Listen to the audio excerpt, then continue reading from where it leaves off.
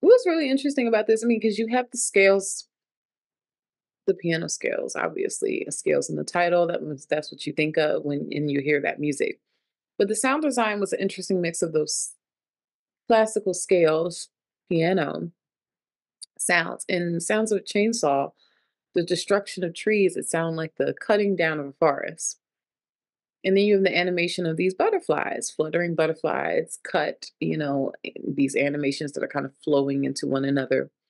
And it made me wonder, is with the sound design symbolic of the destruction of the habitat of these butterflies? Um, because the sound was clear and it was a very juxtapositioning with the sound of something so destructive to something so beautiful and classical. It was a very interesting mix. And it said a lot without saying anything, really, because there's no dialogue, there's no voiceover that is explaining how one is tied to another. But it definitely, just with the sound design, really brought that message home.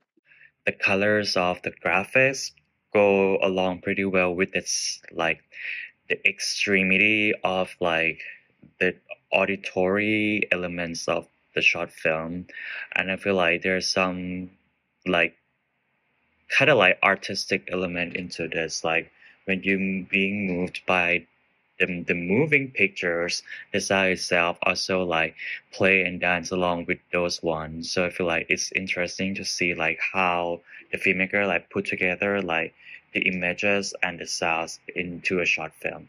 Abstract approach to showing the different patterns and different scales of the butterfly and the unique differences in patterns and shapes and kaleidoscopes almost within the space. So you get an animation that is paired with this loud, obstruct sound, which is what a cacophony is. And so it reminded me of as if I was watching a children's television show. And it was as if I was watching an episode of Rugrats, actually. And we were having this obscure, unrealistic expectation to what was in front of us. And we get this moment to sit in the disillusion. I liked the uniqueness of this. I think that the CG and the animation of the butterflies and the moths and what the filmmakers did with that, I thought that that was really interesting and clever and fun.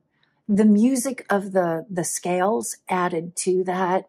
Yeah, it kind of made it this really trippy music video kind of a thing. I thought that was interesting. This was an interesting film. I was really struggling to understand what I was supposed to get from it.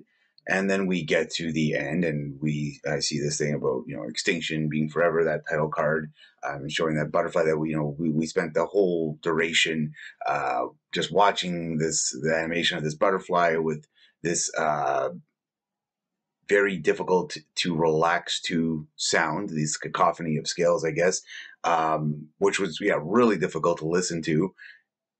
And once you get through it, you're hit with this message, and it hits you hard. Like, yeah, that's right. Yeah, because we just spent all this time with this butterfly, but extinction is forever. So that kind of hit